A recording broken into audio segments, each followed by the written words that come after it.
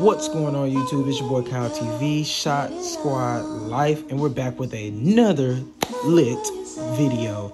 Without further ado, go ahead and hit that like, subscribe, comment, and share when you get done with the video. But in the beginning, I just need you to simply hit that like, subscribe, and turn that post notification bell on so that you can get content and all the latest access to all my content in every single day that I post.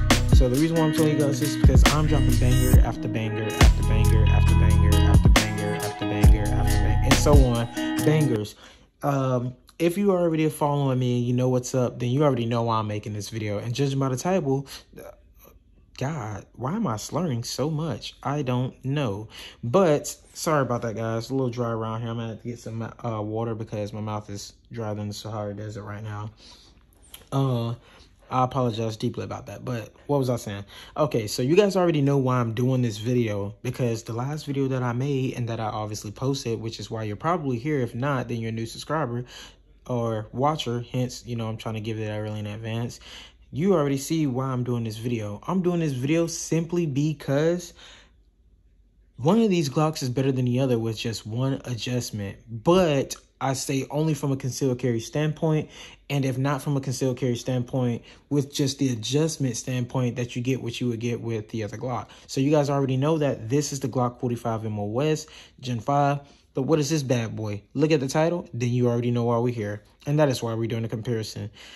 Let's go ahead and get into it without further ado. Boom, let it go and drop it out. So right off the bat, before we get into the comparison and what I think is the #1 secret killer to why this one is better, this is the Glock 45 Gen 5 MOS. This is the Glock 43X MOS. Both come with the MOS plates, which stands for Modular Optics System. Now, what are the differences between these? Obviously, this one is shorter. Obviously, this one is bigger. No shit. If you don't like the French that I'm using, please come off the channel, or let's be mature about it in adults, because this is adult quality and I love it. I apologize if I offend anyone about the language, but that's just how I am. That is who I am, and that's what makes this channel so great. Thank you for taking the time to also stand here. But without further ado, let's continue to go on. I have another sight for this one, but I did not put it on because it came off when I was shooting at the range, and that gave me a huge distaste, which means that it was not for it. And like a dummy, I went and bought something that looks nice but doesn't fit it. If the price is right, hey, what can I say? I put it on another one and it did just fine all day. So this one is bigger slide, and obviously bigger barrel and bigger frame, which is the handle. This one's gonna come with 17 rounds plus one. That's 18 total that you'll get. Save your life any day when you got a home defense gun. I recommend this one. That's the 45 MOS Gen 5 Glock. This one's only gonna come with, unfortunately, 10 rounds, which is a 10 stack. But there's a few things that you can do to upgrade that could also potentially help you weigh the out benefits of that versus this. They both come with, obviously, the chamber indicator, which I love that Glock did, since you have no safety. I feel like if you make a firearm and you don't put some type of indicator that tells you that there's a round in the chamber, you officially screwed up. And that is what I'm going to drop in another video after I do the review of the G3 Toro versus the 45, because budget meets price, or price meets budget, or just budget meet durability. Who knows? All right, guys. So looking at this, both of these firearms are clear. There's no rounds in the chamber. They're good. Nice. We got orange followers that we're going to be putting in. All right. Tight. So send them home. Look at that size difference. You see that size difference? Like, put them right here. Obviously that's a little bigger, and it's not much muzzle away from it, but it definitely makes a huge difference when you're shooting. I get a lot more recoil in this one than I do with this one, and that's because obviously that's to balance it out when you have that there. All I did on this one, if you've seen the last video, was obviously I put suppressor high night sights on it, because Glock stock sights are complete booty. As you can see right there, it looks like everything you can imagine for a cool Modern Warfare Call of Duty gun. But truth be told, when you line them sights up, you're gonna have a lot more of a better chance to use these, and they're more durable. These are plastic, they can break easily. Now, what else? So we talked about the barrel length, right? As you guys can see, the barrel length is tremendously different, and that's expected for a full-size handgun. But if you want something that can compare to this more, which I'll do a review when I get it, is the 48 MOS versus this one. This is easy for concealed carry. Super easy for concealed carry. I love this thing when I conceal carry it, and that is why I conceal carry it. But it's wintertime, so in the wintertime, I'm going to use this because it's wintertime. I can conceal it more easily. It sits comfortably in all my holsters, and I got more rounds. But, dang, what also beats that and makes this one a better Glock for 43X MOS? Look at that sexiness. You see what I'm saying? See what I'm saying? I'm going to tell y'all. And we just gonna go ahead and get straight into this nitty gritty Glock video. You know what makes this beat? Let me just go ahead and sit this down and let me give y'all a little preaching lesson, because I don't think y'all truly understand the greatness of this. And I'm not saying this hands down beats this, but I'm saying if you, as far as like for a concealed carry standpoint and from a concealed carry standpoint, go ahead if you want to and shop online and grab that 15 round, 17 round magazine for this that fits flush in here. I forget who it's by, and that's a damn shame I'm making this video and I can't even tell y'all that because I know it, but you know how you remember something and then you forget off the back? That's what this is. That round, I think it's a SIG Arms magazine. Someone told me on one of my other videos, but it fits perfectly in here. And it comes out. The only thing is it'll tear up that mag release if you don't get the metal mag release, because the way it's made is this part right here, it chips away if you use it on here. But hands down, if you have all the same attachments you have on this Glock, right? On this one, all you need is you mean to tell me all you need is a damn 15 round, 17 round SIG Arms or SIG magazine, and you're concealed carrying this bad boy, and it is not a single stack but double stack for a subcompact. Holy shit, you got it beat. Now, why they don't have it in this video? Because I did not buy it, but I'm going to show y'all in another video, y'all. I promise y'all, that's the least I can do for y'all, and I guarantee you I will give that to you guys so you guys can see what I'm talking about, and I will compare it then, and I will show you then why I think it has it beat. From a concealed carry standpoint, literally, this is perfect. Like, you have control. Like, it's small. You got that full grip if you got small hands, but that's why some people prefer the 19, which I'll also do a review for. Some people prefer the 19 because the grip is too small. But that magazine, when you put it in, it's going to look exactly like this. There's no round in the chamber, so don't freak out, all right? But it's going to fit exactly the same, just like this, bro. Like, come on. You telling me I get way more rounds? Not only do I get way more rounds, I may pay a little bit more money to get that metal mag release and that magazine for like I think $39.99 each. But I can conceal it just as I would with this, but have more bulk to it. Bro, who's going to beat that? And you got the same capabilities with the RMR when you put it on the modular optic system. Same capabilities. Same capabilities. You can't tell me that you can beat this. That means the time to draw to the holster from the distance is shorter. That also means that the rounds you get off is the same equivalent as to a Glock 19 stack. So that actually, you know what? That's probably what it will beat. It can beat this one even with a 2-round difference, but who's going to trip about 2 rounds? And not only that, you get all the features you would on a regular Glock except a little bit more kick. But hey, if it's small and got a little bite to it, she feisty. If it's big and it got no recoil, game ain't weak. It's just simply beast mode. That's all I can say to that. I shot this for the first time in the recoil when I did take it out to shoot a couple of months ago or a couple of weeks ago, because I told you I hadn't broken it in yet in my other video, and it was amazing. Like, man, the kick that it had made me feel like I was shooting some heavy powwow shit, you know what I'm saying? Like, it had me up there, bro. Like, I'm not gonna cap. And for it to have the kick that it has with this gun because it has a shorter barrel, it's not as bad as I've seen with other guns like 45 ACPs. But there's a 1911 that's about the same size as this, and the recoil is sexy on there.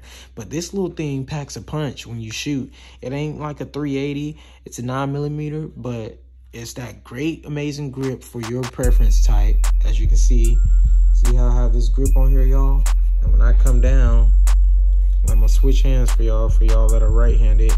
Finger off the trigger until you're ready to fire, and education is safety first. But it has that amazing grip. Like, just look at it. Look how it's fitting so well in my hand, and I didn't even have to do any adjustments up under the mag release and the trigger guard. Like, I didn't have to do any adjustments, and it concealed carries so wonderful. Check this out. So you got a, let's pretend this is the 17 round or 15 round magazine. Literally the same features as this one, but easily concealed carryable. And 223 Bucky said in his video that, like, you know, I feel like as a man you need to have a big gun because, you know, like, that means, like, I personally feel like guns are for female. 223 Bucky, I watch you all the time. I love your videos, but let me tell y'all why I disagree. And if you guys want to see some action, you know, get a little heat battle going on between us, go ahead and let them know. Tell them the channel name. Hey, I love 223 Bucky to death. Like, I don't know him personally, but I fucks with his channels heavy. He's so funny. He gives me inspiration. But let me tell you why that gun is not for a female. In a life or death situation, someone runs up on you and, like, you know, they want to rob you or whatever. They're more times more likely to see a print on you if you're carrying a bigger firearm than a smaller firearm. It's almost invisible. I've done comparisons with these in one of my other videos when I did the 45 Gen 5. Go check it out. You could see this gun more than this one, even though they both, you could barely see it. It depends on how you carry. If you appendix carry, you definitely gonna have a bigger print than this one. And if you carry on the side, you're definitely gonna have a bigger print than this one. Hands down, because the ergonomics, the dynamics, and the dimensions is just, that's just how it is. But that is why I think that this one is beat by this one. 45 Gen 5 MOS, 43X MOS. Other than that, which gun is better than the other? Hands down, I'm obviously going to go with this one. The reason why I'm going to go with the 19 MOS, I mean, as you were, forgive me, so sad that I just disrespected the hell out of this gun.